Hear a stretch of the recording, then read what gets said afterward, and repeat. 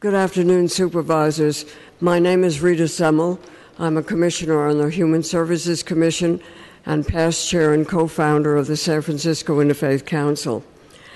I speak in support of a recognition of the women named, I better take my glasses off, named comfort women who suffered so terribly in World War II.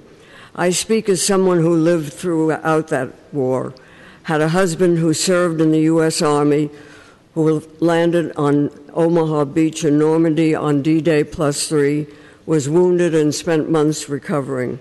I speak as a second-generation American who would not be alive if my grandparents had not emigrated to America in the late 19th century from a Europe determined to eliminate all Jews.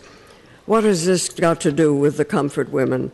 I recognize that we are at least 3 generations past that time, but as the historian George Santayana said, he who does not know history will have to relive it.